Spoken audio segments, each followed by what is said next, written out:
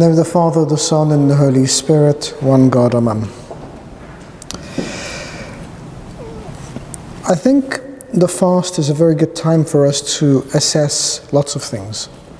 And going through Lent, there's one question that actually occurs to me, and that is when we're fasting. We say that we're fasting because of a preparation for the resurrection. The resurrection of whom? That's the question. I wonder how many Christians actually have a good understanding of who Christ is. And our Lord, as much as he was trying to guide and inspire his disciples, he understood their weaknesses, he understood their challenges. And we're told that in the Gospel of St. Matthew chapter 16, that when he came into the region of Caesarea, he asked his disciples, saying, "Who do men say that I, the Son of Man, am?" Now, that is a question that really addresses how much he thought they were understanding the whole thing. Because he gives them the answer in the question. He says to them, "Who do men say I, the Son of Man, am?" It's easy for us to try to determine who other people say God is.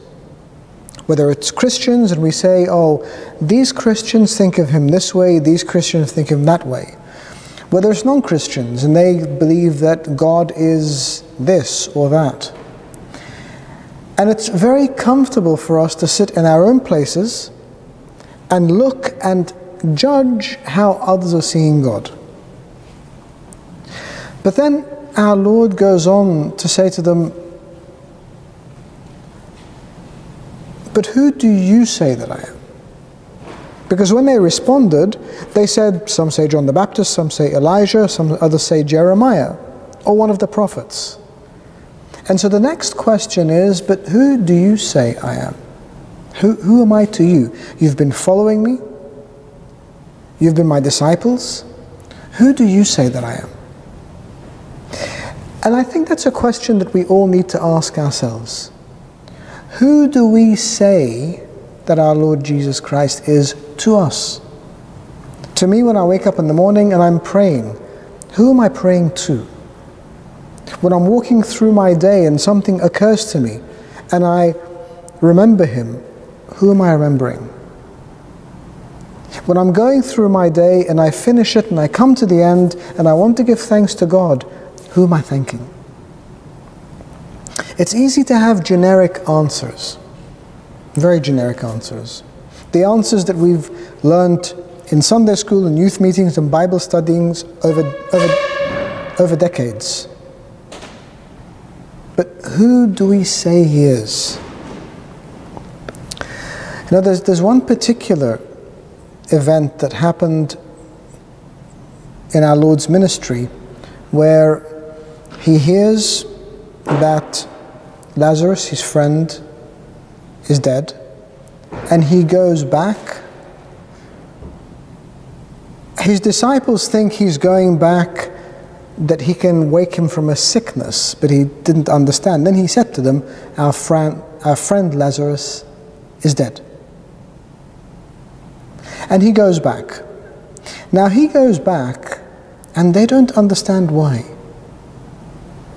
But he goes back that people may see what's about to happen and glorify him. He was going to do something spectacular. But the disciples were a little bit worried because St. Thomas, and coincidentally we always remember Thomas as the doubter. But actually it was St. Thomas in this account in the Gospel of St. John chapter 11 who's really courageous. And when they all warn our Lord and say, but they wanted to kill you, where are you going? St. Thomas stands up and says, let us go that we may die with him. He was ready to go with his master to that point, Let us go that we may die with him. So they go back, and of course, he meets Mary and he meets Martha. And they both say almost identical things.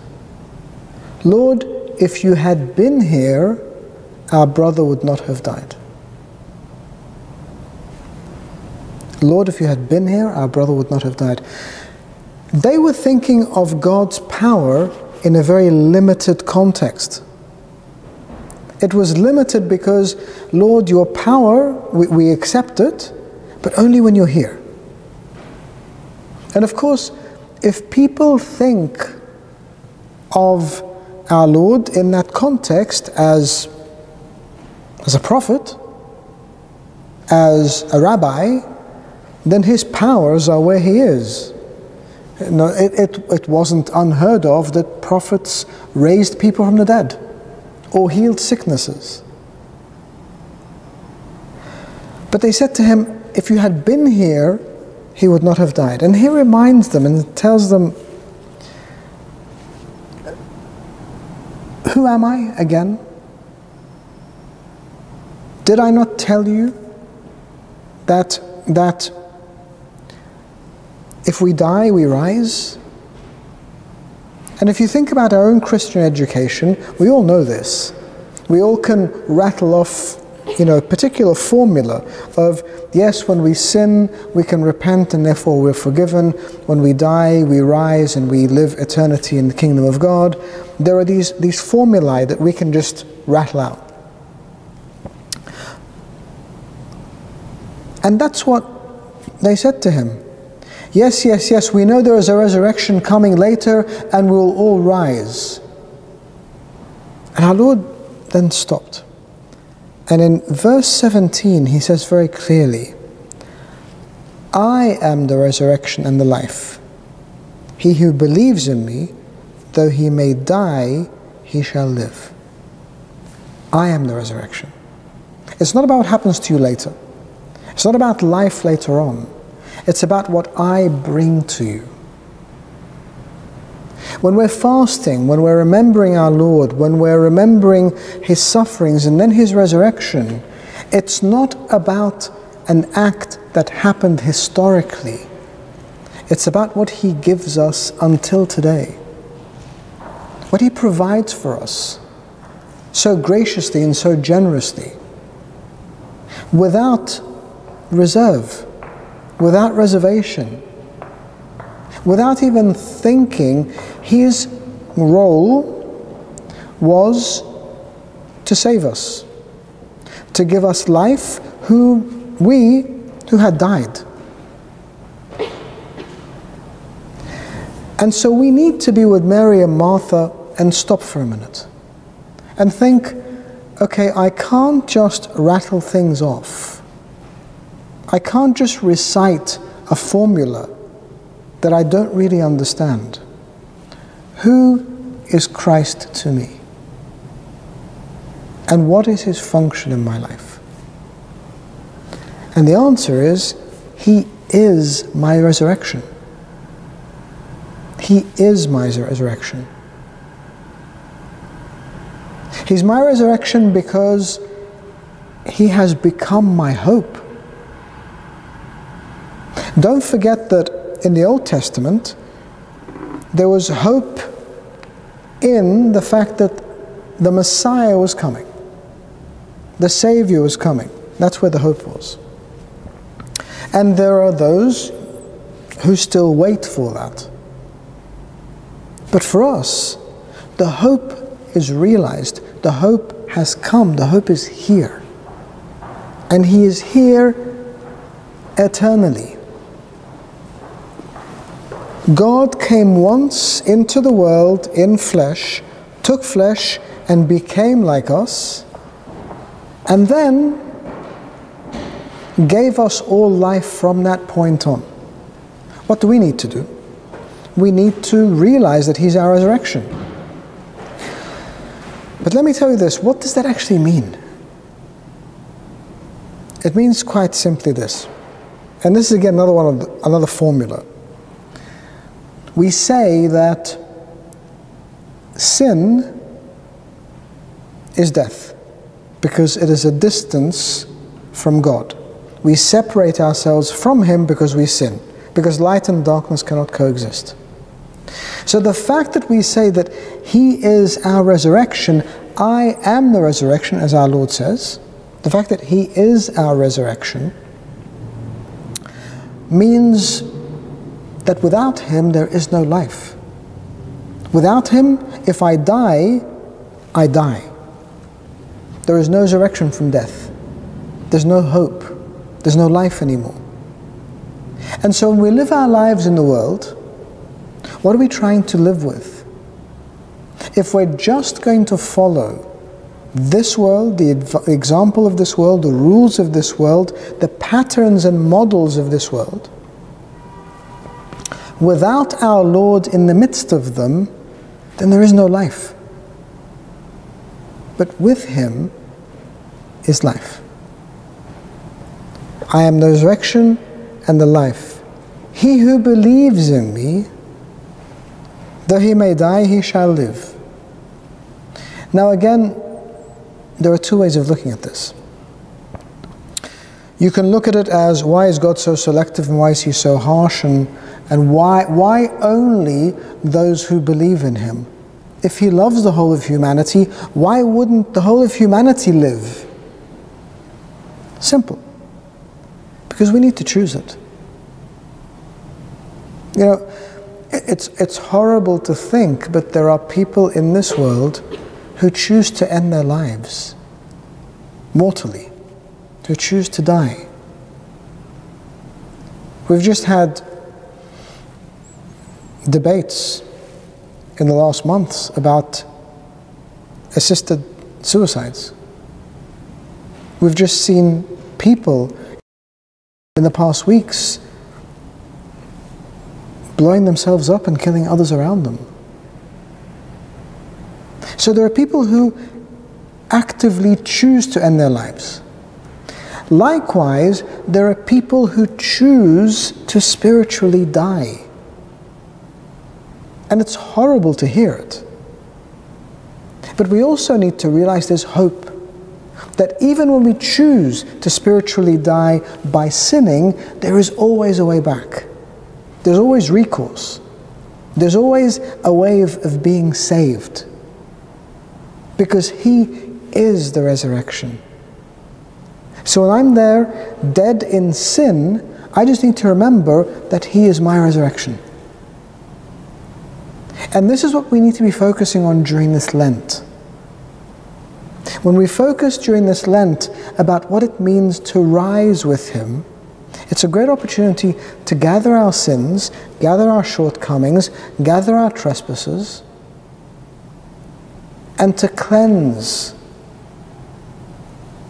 to repent, to confess them, so that when we receive the feast of the resurrection, then we receive it in the spirit of the resurrection, and that is with life and with hope, with an understanding that in Him is life, and life everlasting.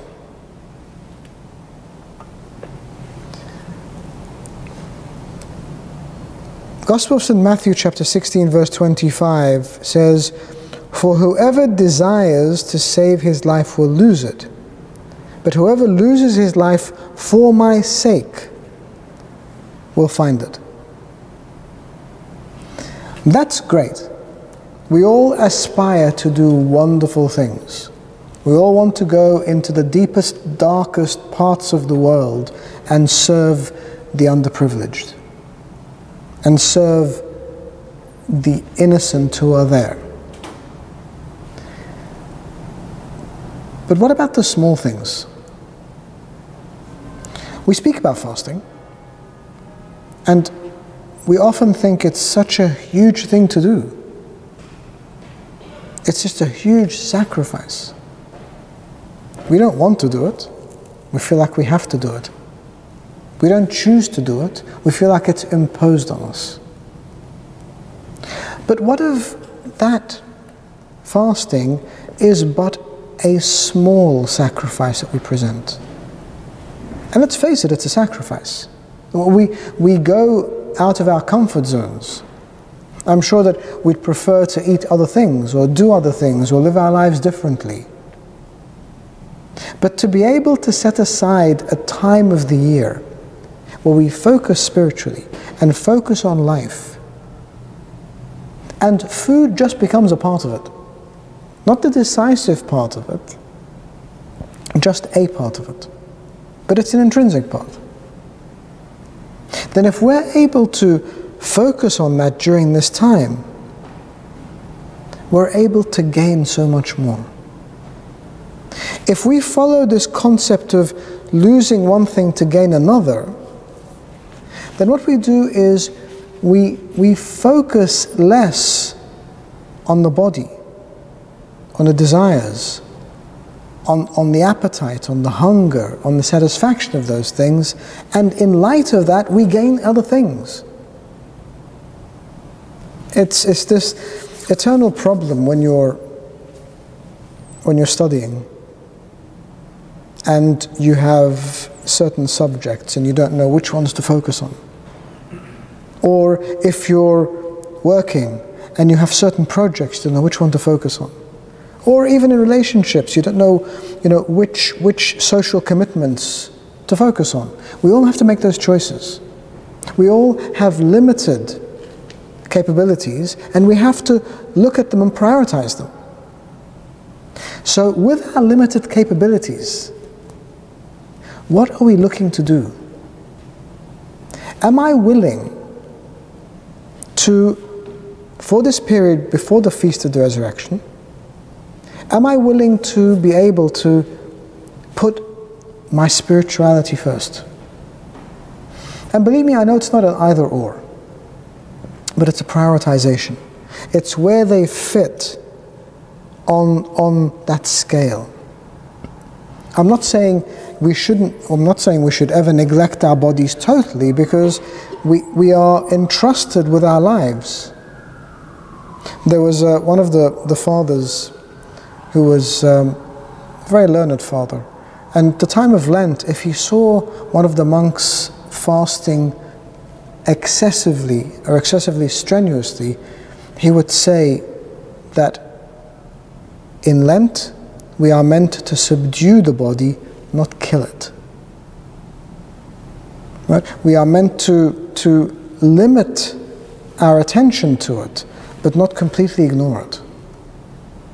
So within that context, he who desires to save his life will lose it. And that applies to our attention and our prioritization in the things we do. But then our Lord goes on to say, whoever desires to lose his life for my sake will find it. Will find what? Will find his life. But I already had my life. Yes, but you had it in a certain way that you weren't really making the best use of it. You weren't really capitalizing on it. You had it in a way where it wasn't the most efficient and the most glorious use of what we have. What do we have? We have the temple of God. We have the Spirit of God abiding in us. We have the image and likeness of God. We've got all the components for a great life. We've got all components for holiness. But life gets in the way. Life stops us from enjoying that. Life throws things at us that seem very good immediately. They satisfy lots of things right now. Even my own ego, even my sense of importance, even my selfish desires, they're satisfied right now. But long term, what do they do? I'm sure you'd all like to walk out and have that big, greasy meal, and it probably would taste very good. But long term, is it really benefiting us in terms of health? in terms of sacredness of the body, in terms of our stewardship over our own lives. So there's always a choice to make. And I also don't want to minimize things to the extent where it's body against spirit, because that's a battle that the saints have way, way, way down the spiritual path. But where we are today is trying to find a good balance between the body and the spirit. We're not trying to totally subdue the spirit like people like St. Bishoy or even St. John the Baptist. What we're trying to do is find the balance by which we focus spiritually. I was recently in Jordan and passed through the Jordan Valley, and beautiful moment is where I found the place where St. Mary of Egypt lived her life. And St. Mary of Egypt is one of the ascetic characters that has been significant in my life. I remember reading her story just a couple of months before I entered the monastery, and it was so moving. And it was just so uplifting and encouraging. And there I was in the place where she was. And when you hear the stories of how she actually lived in the deserts on her own until she met Saint Zosima, who came and ministered to her. The way the monks and nuns fasted at the time was really rigorous, really tough.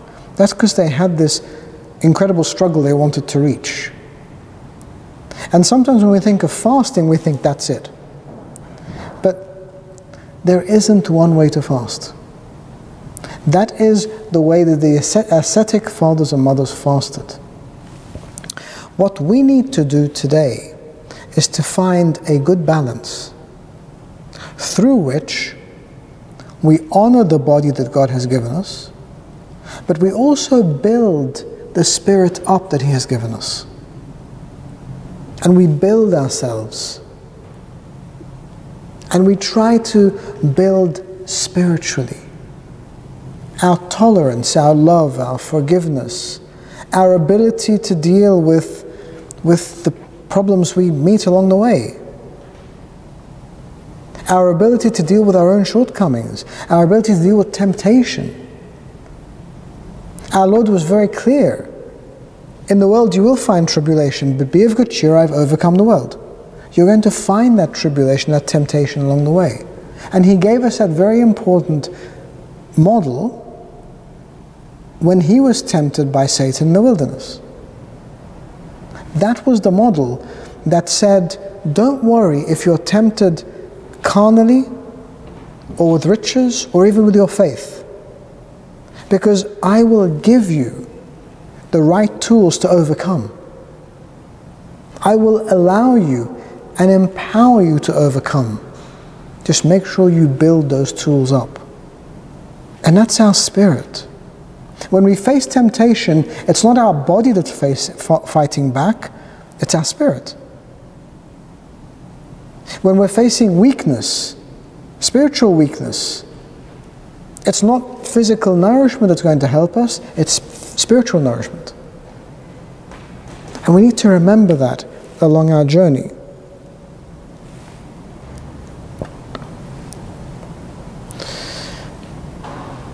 John 11:26. Whoever lives and believes in me shall never die. Now that's a really tough verse to try to explain, because of course we die. Of course we die. And we rise. Spiritually, if we believe in our Lord, why will we never die? Because our life is just transformed into a new life. It's one life becoming another. Death becomes a mere portal. It's just a passageway leading us from one place to the next. So it's important for us to understand that in that realization of what life is, I am gaining eternal life. I'm choosing one thing here, but my choices impact the way I'm going to live. Now again, there are questions about punishment. Is there real punishment? Well, of course, there's no punishment, there's no physical punishment because there's no body to punish. We're in glorified bodies. We're not going to be flesh and blood and skin and bone. So that sort of punishment is out the window. But what is the punishment? Punishment is sitting back and thinking, wow, I had a chance to be over there with our Lord, and now I can't. And it's my fault. Have you ever thought and regretted the decision you've made, thinking that was really foolish? Because if I had chosen differently, my life would be very different right now. And I'm not talking to the married people here, because that would be suicide.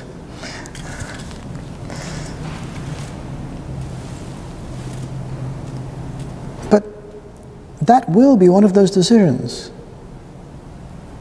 One of those decisions is, I could have been there. I could have been with our Lord. I could have been in glory. And I had all the facilities, and I had all the means, and I had all the blessings. I had all the support, but I decided not to. And it's during these times of spiritual growth and fasting that we assess all of that. Knowing that to have Christ in my life today is to have life. And to continue to have Him is to have continued life. And to build on that is to have eternal life. And that's the power of it. The power of it is He is there with us along the whole journey. Every moment of it. He is there with us along the good and the bad. Especially the bad, because He wants to help us through it. But we need to stop. And having Lent the way we have it is a chance for us to completely stop. Now I'm sure you'd know this fact, but in the early church, what they used to do was have baptisms into the church at the end of Lent. And that's why the last weekend you call Baptism Sunday. Because they would go through this whole catechism, learning, and then live in that spirit of Lent and preparation, and then at the end of it, be baptized into the new faith. Because it was a period of focus, a period of anticipation, and then a period at the end of which you celebrated exactly why you came into the faith. You came into the faith to be one with Christ because Christ is life. And so you celebrate life and you celebrate the resurrection. So we go back to the first question. Who do you say that I am? If our Lord met us today and asked us that question, who do you say that I am? Do I think he's just a prophet? Do I think he's just a nice person? Do I think he's just an instrumental figure? Do I think he's just an incredible leader? No. Other people of other faiths may think that of Christ. What we think is what was said in that encounter in Bethany. Yes, Lord, I believe that you are the Christ who has come into the world. I believe that you are my Savior. I'm preparing myself. I want to meet you, and I want to meet you daily. I'm spending this fast because I want to communicate with you daily. I'm getting to know you more because I want to live with you forever. I'm getting ready to celebrate the single most important thing that you did for me and for the whole of humanity. And that is to give you a life, but then to rise and raise me with you, that even when I die, I rise and have life with you forever. And glory be to God forever. Amen.